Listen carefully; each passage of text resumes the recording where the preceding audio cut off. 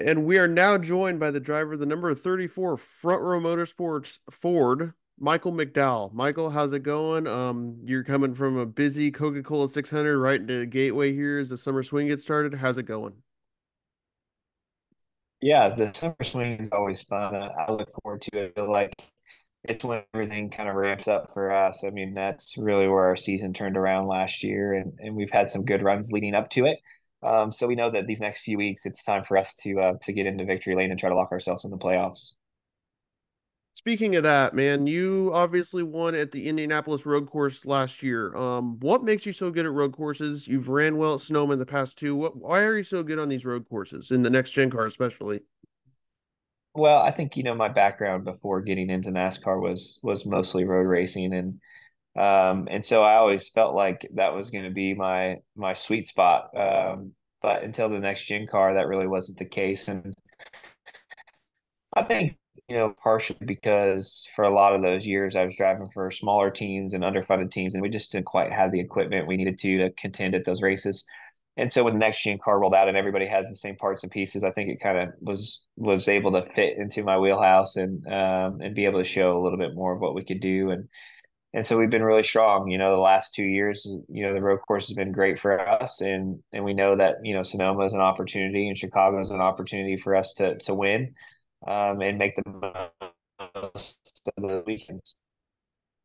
You kind of speaking to that point, this portion of the schedule here, we've got a new race in Iowa coming up. You've got the Chicago year two, you got Nashville, you got New Hampshire, you got some very interesting tracks. What are your thoughts on this middle part of the season? It's like going back to Chicago. I mean, now that you guys have been there once. Yeah, I'm looking forward to it. I hope the weather is better for us this time. I'm looking forward to going back to Iowa too. I've run there several times in the Xfinity Series, ARCA as well. So have some time there, but the track has changed so much. It's gone through a resurface. But I feel like it's going to be a great race in this Cup car, and looking forward to get back to Iowa Raceway. And so yeah, the summer stretch is good for us, and it's something that we've known going into this time of year that this is when we have to execute at a high level. We got to have pit stops, and we got to do all the things that we need to do to capitalize on the speed that we hopefully will have. Speaking of new surface, Sonoma does have a new surface. Have you kind of talked about that with your crew chief yet? And what are some things you've learned maybe that you've heard through the grapevine about the tire test that was completed earlier in the year? Do you know have any idea what to expect heading into Sonoma? Yeah, I mean, I've been a part of repaves before, and Watkins Glen and Sonoma, and you kind of have an indication of what it's going to be like. I mean, obviously, a lot of the bumps and things like that are going to be smoothed out. The grip level obviously is going to be much higher, at least for a few years, and so you kind of know going into it what you need to adjust and what you need to do. The nice thing is that it's still Sonoma. It's still the same layout. It's still the same track, just with the new surface. So you're not having to learn too many new things. And there's not any, changing conditions like you say you have at Chicago, where you're going from, concrete to asphalt, from, off camber to cambered, and all those different variables. It's still going to be fairly straightforward at Sonoma.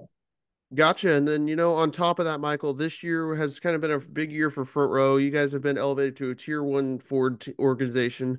What has that been like? Because obviously, you guys have been really coming up through the ranks here lately, along with RFK. What's it been like to get Yeah. more Ford support? Yeah, no, it's been great. I mean, I think that we've, had good speed the last few years, and this was the missing piece, for our race team to kind of take that next step. Feel like we're making that next step now, and so yeah, I think that that's a big part of the speed and success you're seeing us have, and it's obviously setting Front Row up for the future for a long time to come too. On top of that, though, this is obviously kind of your last year. It's already been announced at Front Row. What is it that drew you to Spire? I'm curious because they are obviously another up and coming organization. I know stability is probably part of it, but what else drew you over there? Hendrick support, I'm sure. I mean, there's a lot going on there. Yeah, there's a lot of factors, and it's not just one thing. For me, it was just more having a clear vision of what the future is going to look like and the path to get there. the financial means to do it. And I felt like that this was, the next challenge and opportunity for me. Gotcha.